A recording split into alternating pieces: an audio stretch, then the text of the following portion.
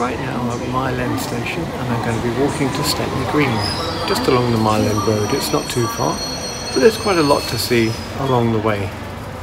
But while we're here, let's just admire the very oddness which is Mile End Station.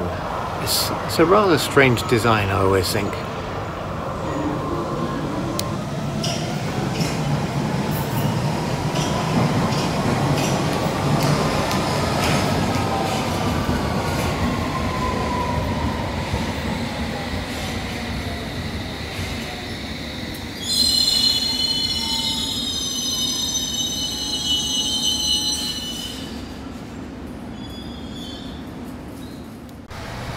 We're outside Mile End Station, and ahead of us is the Mile End Road, and that's our route to Stepney Green.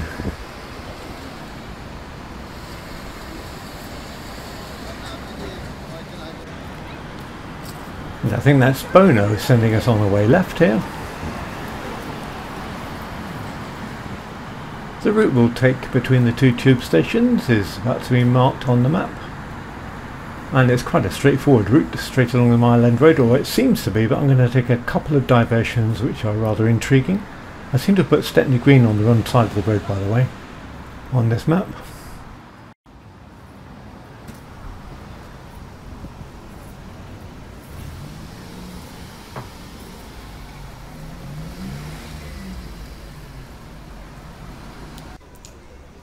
But I couldn't help myself taking a quick diversion to this pub, the Wentworth Arms.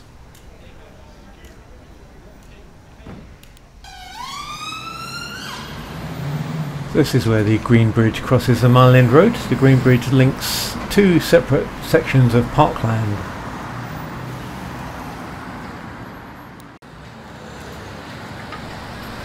I'm standing at the end of a road called Whitman Road. There's a fine pub across the road called the Cherry, which is quite tempting.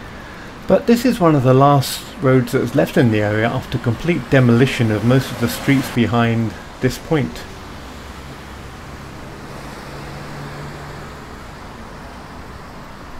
You can see on this Google map the Green Bridge, which I've just marked.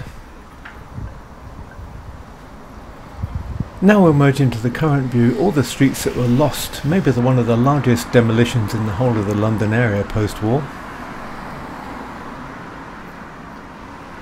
And the powers that be replaced it with Mile End Park. To be fair, the area had been bombed in the Blitz. I think the first V1 in London dropped in the area. The walk from Mile End to Bethnal Green goes into this in a lot more detail. And we're back in the room. Well, back on the Mile End Road. And we're back at Queen Mary College, to be precise. But I don't know what all these are doing back at university. It's July.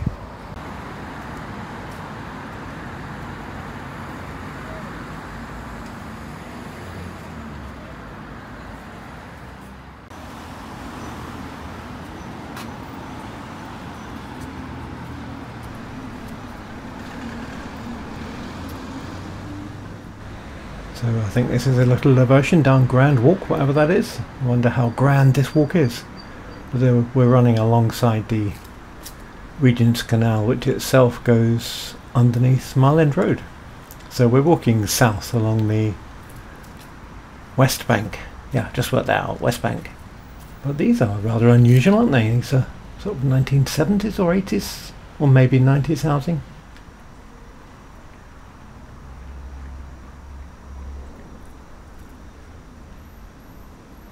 Yeah, it really doesn't fit into the surrounding area at all, architecturally.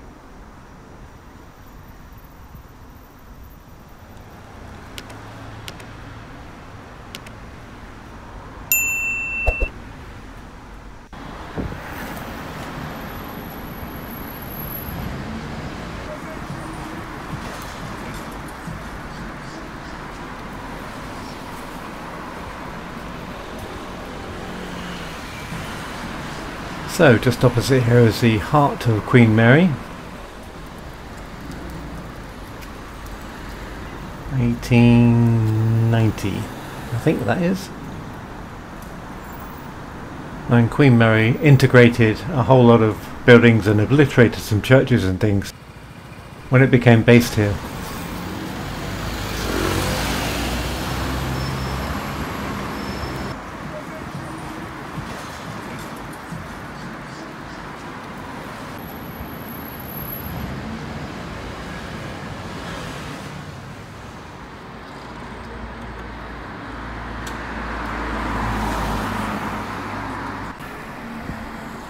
I've circled an area in red on this map which dates from around 1830, and we're going to explore this area in just a few minutes. While the Mile End Road was slightly built up in 1830, the hinterland was largely agricultural to the south and quite Jewish to the north. A large open space known as the Mile End Waste was being used for political and religious meetings, mainly by the Jewish population. And as you can see, even to the right of the red circled area, there's another Jewish cemetery. This area is all now covered by Queen Mary. The first Jewish burial ground on the Mile End Road, and the oldest Jewish cemetery in Britain, was established in 1657 with the permission of Oliver Cromwell. He had permitted Jews to return to England 267 years after Edward I expelled them.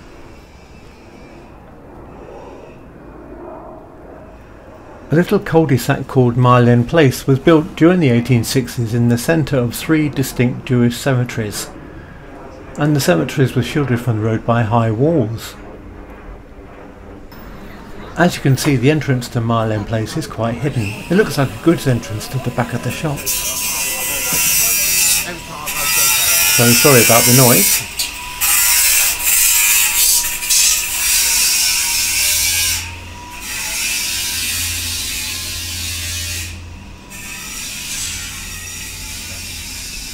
So we just turned this corner and the whole atmosphere is completely transformed.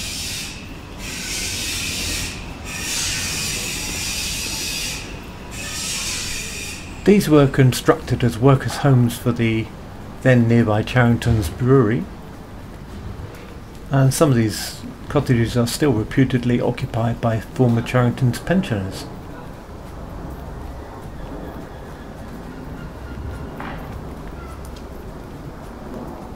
So behind the houses on the left there's a cemetery, behind the houses on the right there's also a cemetery,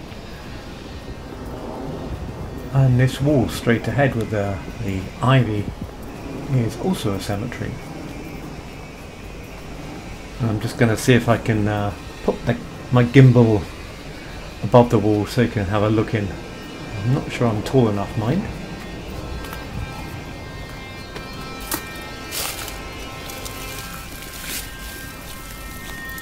Nah, not really.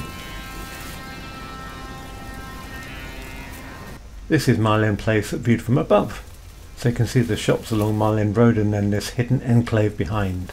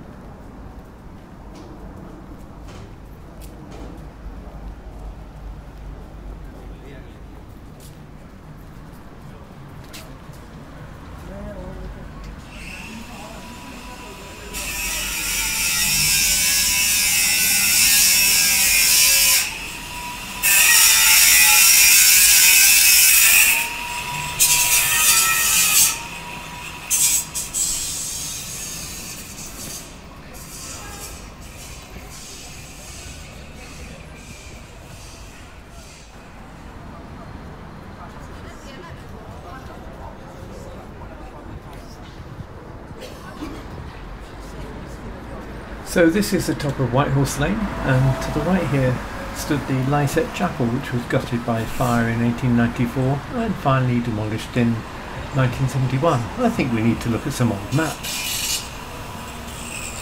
So this is the John Rock map from the middle of the 18th century, and where the Lycett Chapel was going to go stood the Whitehorse Inn, which I guess gave its name to the lane, or maybe the other way around. On this map, the southern end before it reaches Stepney Green was called Ocean Street. In the 1830s though, the top has changed its name to George Street and Whitehorse Lane replaces Ocean Street. Go figure.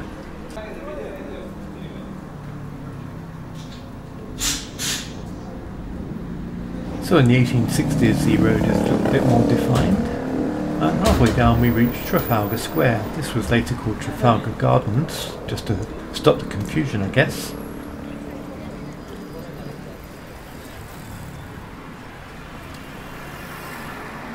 Please, please, Mr. Postman, I'm in the other Trafalgar Square, one in Stepney. And we're back to the modern day. And passing the Stepney Green Co-op, we approach Stepney Green station on the north side of the road.